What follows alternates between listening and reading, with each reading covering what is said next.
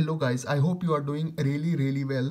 In today's video, I'm going to show you how to find out the anti-logarithm of any number on your simple calculator. So guys, I will do it in 4 simple steps. For example, you want to find out the anti-logarithm of 0.700. So in the first step, we will type 0.700. Okay, in the second step you have to divide it with 227,695. Okay, so divide 227,695. Guys, you always have to divide with this number to get your answer, so you have to remember this number. Okay, then in the third step we add it with 1, so plus 1, so plus 1.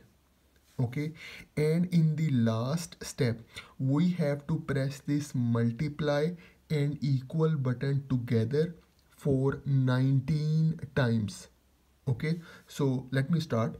So 1 2 3 4 5 6 7 8 9 10 11 12 13 14 15 16 17 18 19.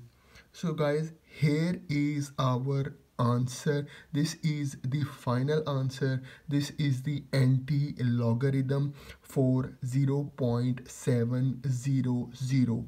So guys, this is how you can find out the anti-logarithm of any number using these 4 simple steps. So guys, I made another video for how to find out the logarithm of any number on your calculator. You can watch this video from here. If you like this video, please subscribe to my channel. Thank you very much.